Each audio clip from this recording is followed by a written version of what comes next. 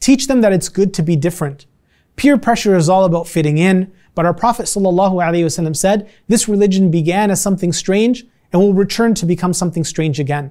To a believer, you have to be willing to be different than others. Through the stories of the prophets, look at Prophet Ibrahim alayhi, a young man who stood against his entire society, who stuck to his principles and his values.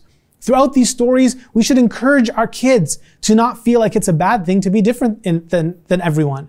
In fact, we should teach them that success sometimes is about being different. Success in sports, athletes train differently, eat differently, spend their lives differently. Success in business, businessmen invest differently, discipline themselves differently. And success in our connection to Allah also might be different.